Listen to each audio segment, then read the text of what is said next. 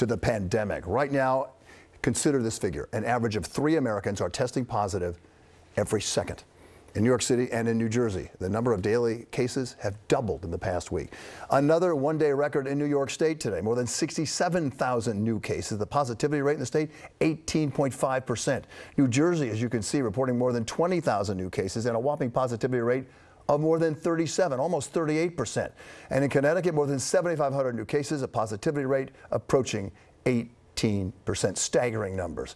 Meanwhile, another day of long lines today for testing in New York City. Governor Hochul today warning the post-holiday spike is coming in January, but it feels like it's already here.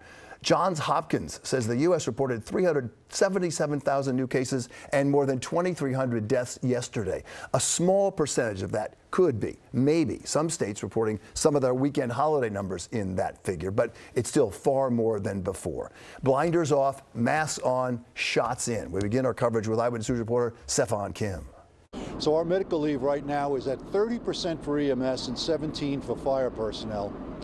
Those numbers are even higher than they were back when we were at the height of the pandemic. FDNY Commissioner Daniel Nigro sounding the alarm bell, but reassuring the city every EMS station and firehouse is open, every call is being answered, because more than 100 new EMTs have been deployed and mandatory overtime is filling staffing gaps. But a plea to New Yorkers, do not call 911 unless it's an emergency. The department even posting this reminder on social media after fielding hundreds of more calls a day, some asking for an ambulance for a ride to the hospital for a COVID test. Don't call us if you need a test. We don't do testing. Don't call us if you think you should get a ride to the hospital for testing, because that's really not where you should go for a test. This, as the NYPD says, 17% of its personnel called out sick yesterday. The surge in positive cases also forcing City MD to close even more sites due to staffing shortages.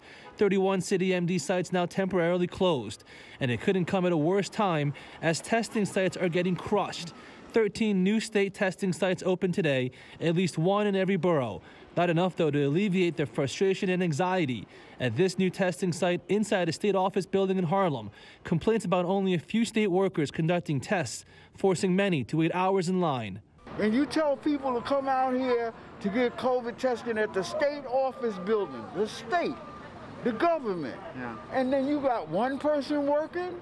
Yeah, it concerns me. It concerns me a lot, and that's why I'm standing here waiting, and it shouldn't be that. We're basically preparing for a January surge. We know it's coming, and we're naive to think it won't. And if you were hoping the governor would have some news to calm the nerves, you'd be mistaken. New York setting another daily record with 67,000 positive tests. The governor says, brace yourselves. It's going to get worse in a hurry. We do think there's going to be a spike in cases that's going to continue, not just in our positive rates, but also in hospitalizations.